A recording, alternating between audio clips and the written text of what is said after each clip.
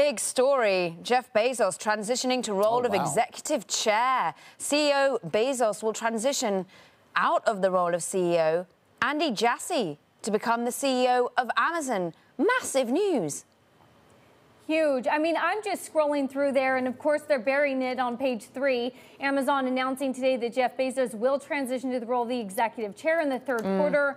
Andy Jassy will become CEO at that time. Amazon is what it is because of invention. We do crazy things and we make them normal.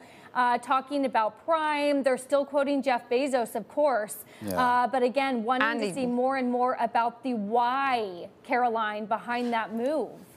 Yeah. And who is Andrew Jassy? Andy is, of course, currently the CEO of web services for the business. So AWS, the rocket ship of Amazon that has really been the focus of cloud computing.